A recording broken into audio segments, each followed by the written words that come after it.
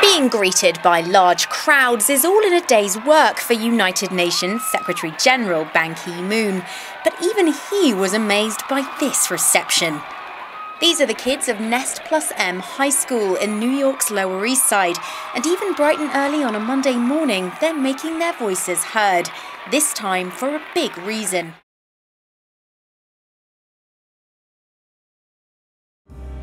We live in one of the most beautiful centers of Western civilization in the world, New York City. Here, everything is constantly changing by the hands of the clock. Information goes here and out the other way.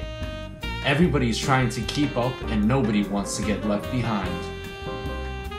People today are looking for an education for the future, an education to give them the foundation and the confidence to succeed in a world like this, in a city like New York.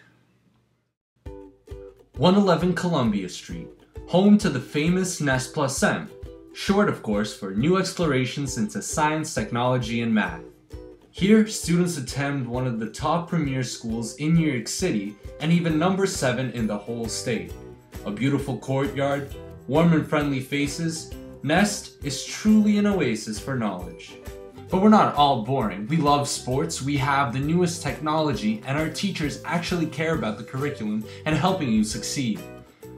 We're hands-on. We like to get dirty. We like to explore new ideas. We are the thinkers of tomorrow. Not to mention, we are pretty musical.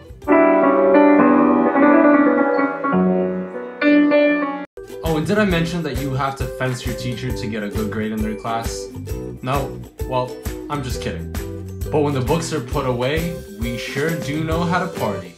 I'm gonna be on top of the world! Don't look back!